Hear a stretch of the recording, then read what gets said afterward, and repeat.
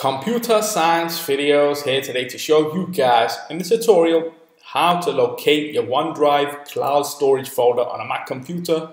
Without further ado, let us start the video. So in this tutorial, you need to have access to a Mac computer, an account for Office 365, can be for work, school or business. Once you create that, you will have access to specific applications like Word, PowerPoint, Excel, Teams, OneDrive.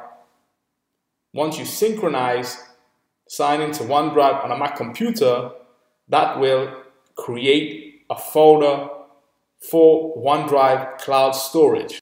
And now you may be asking the question, how do I locate the OneDrive folder? Where is the folder on my Mac computer? Go all the way down to the dock, go to Finder,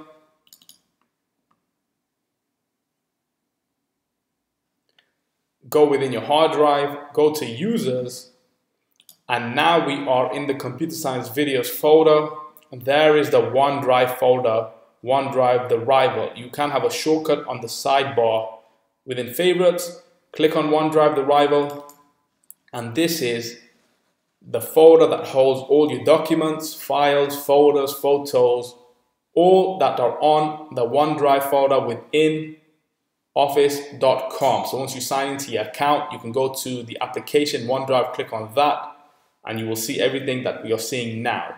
Another way to access your OneDrive folder, go to the navigation menu where we see OneDrive, open the folder, and that takes us back to the OneDrive folder. So we can now quit Finder.